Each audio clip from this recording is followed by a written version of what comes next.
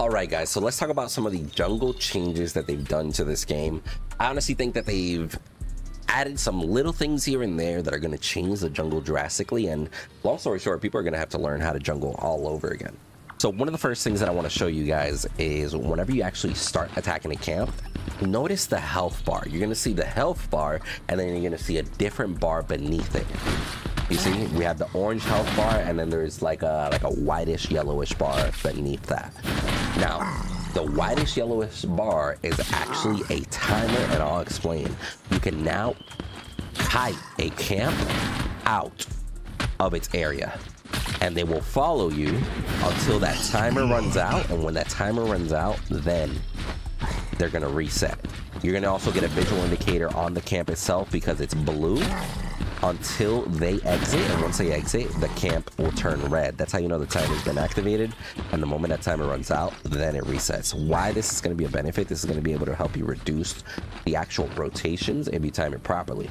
Now, I'll show you what that's going to look like right now, but another thing I want to point out before that is if you look at the health bar, there is now a little V marker, like a little triangle. That's basically a smite indicator. See, and now it turns red. A full triangle, that lets me know that if I smite right now, it will kill. So what I'm gonna do is, I know that it'll kill now. I'm gonna kite it out of the camp, get as close to the next camp as possible, and I'm already here. Interestingly enough, you're only gonna be able to see the actual health bar indicator on the larger units. So as you see, these little health bars, they don't show the indicator for the smite, but the bigger health bar on the unit does. That's almost like a good indicator for your players. It's like, hey, you should be smiting the largest unit in a camp, not the smaller units. So that's kind of cool. Now I'm gonna go ahead and show you guys what these little flowers are gonna be doing. Okay, so these flowers are placed in strategic areas throughout the map, usually in either little choke points that you can make cool plays in, or areas of verticality where characters that don't have verticality can use verticality. So I like the fact that they're adding verticality, more verticality to the map. I do wish that these flowers were a little bit more... First of all, I wish that the design was a little bit more visible.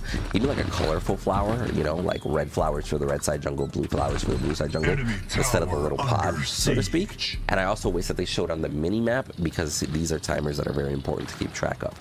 I'm going to show you guys what it looks like whenever somebody that doesn't have mobility, like a chimera, for example, activates a flower. I slap it, position myself, it'll hurl me in the direction that I was, and basically treat it like a howitzer mine. The howitzer mine that explodes and throws you in a specific direction. This is essentially the same way that it works. Now you're gonna have basically 2 of those pods per jungle, and you are gonna have, and when I say per jungle, I mean 2 on the red side, 2 on the blue side, and you're gonna have side lane flowers as well. So for example, let's say you're the solo laner, you're fighting over the buff, or you're getting ganked, you're trying to come up with a quick escape. It's like, okay, let's smack this. We're gonna go that way, bro. Bye, I'm out of there. So a lot of outplay potential is doable within these, right? Now, one thing that I wanted to show you guys is how you can actually improve your clear camps. So if you do it properly, you're gonna be able to start the red buff, kite it out, kill it, activate this, and shoot yourself towards the next camp. Like, look, I'm getting low third threshold. I'm gonna kite it out. A good jungler is gonna be able to kite it out, smite, smack this, shoot me to my camp, and we're gonna go. And honestly, even if it's just that split second that you're shaving, or that extra second here or there, specifically early, you're gonna be able to just do so much as far as advancing your clear, and as far as just kind of having more map presence.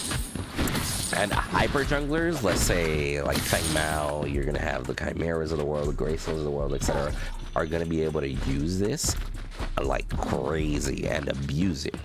I'll show you another example here. Clearing the camp, right? And my mid laner is gonna need help from me. Let's say my mid laner is over here like, oh, I'm getting ganked, or I got a lot of pressure. I need jungle help to relieve it. You know how it is. Mid laners are always gonna be asking for help. It's the nature of the game. One thing I could do is, in order to speed up my travel time, I can immediately just use that to get closer to the enemy mid lane. You know what I'm saying? So characters that don't have movement built in are going to be able to use that to be there a split second sooner, unless a Gideon might have not been expecting that rotation from me. He might have been expecting me to rotate at a different time. But because that flower was there, I was able to cut down on that rotation time, be able to inflict a little bit more map presence, and then keep on going about my way. All right, so let's say we're retreating. We have to escape and we're getting chased, for example. These little flowers also are in key positions that you're able to use them as escape decoys for characters that don't have mobility.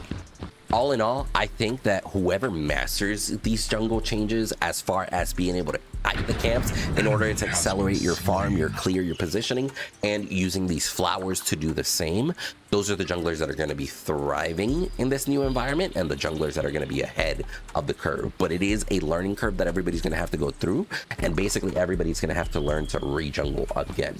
But I love the fact that they made these changes to the jungle because it makes it more dynamic. Next thing on meta, change the actual jungle camps so they're a little bit different.